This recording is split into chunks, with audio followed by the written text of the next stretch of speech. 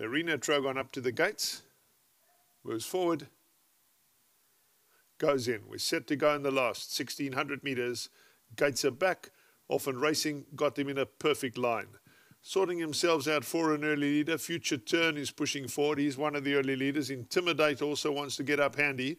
These two are disputing the early lead with Scalini also quite handy and Prometeur just off the speed. They're not waiting around. Hasta Manana races just in behind those, being followed then by Fleeting back towards the inside, 5 lengths off the leader. Charlie Croker races just in behind that. Gainsford's now found the rail from a bad draw, and Arena Trogon is at the back of the field and would be about 7 lengths off them. Future Turn takes the field along as they head to the crossover with 1,100 metres left to travel. Intimidators racing back in second. They being followed by Scalini, who's back at the fence in third, and Prometeur in the yellow races back in fourth.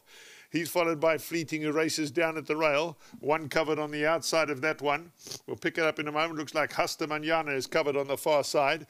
Gainsford is racing in behind those, and he'd be about 6 or 7 lengths off this leader. Kept company by Charlie Croker up on the outside, and Arena Trogon is still the trailer.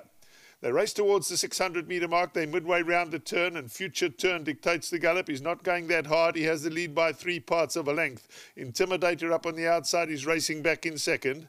They're being followed back towards the outside. Charlie Croker comes into the straight behind those. Prometeur races next as they race off the false rail and head for home with 400 metres left to go. Future Turn is out on the lead. That's the one they got to get to. Scalini now starts to put on the pressure. Prometeur is deeper out in the track. Charlie Croker's also kicking on. Gainsford from the back of the field is weaving his way through traffic. Scalini has picked it up. Gainsford down towards the inside is charging home. Future Turn is still right there. Scalini, Gainsford charges home, and Gainsford gets up to win from Scalini. In behind that one, Future Turn. They were then followed by Charlie Croker. Prometeur was further back, and behind that one came Fleeting.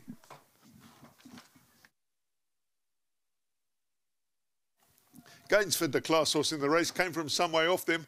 He weaved his way through the traffic. He got down to that inside running rail where clearly the best going is this afternoon. Bernard Fadeherb certainly was aware of that, and he gets Gainsford up down that inside running rail, and he wins race number 8 going away. 11 Gainsford, your winner. From 2, Scalini back in second. 6, Future Turn, the long-time leader, stays on for third, and 5, Charlie Croker is back in fourth. Behind them, Fleeting. Prometeur was next. Nina Trogon behind that one. They were followed by Hasta Manana. Look at your head on view. You'll see Gainsford, the blue sleeves, the gold and white hooped jacket. He's just off that inside running rail. Still had plenty of work to do. Future Turn is in front. On his outside, Scalini. Now Gainsford slips through down to that inside running rail.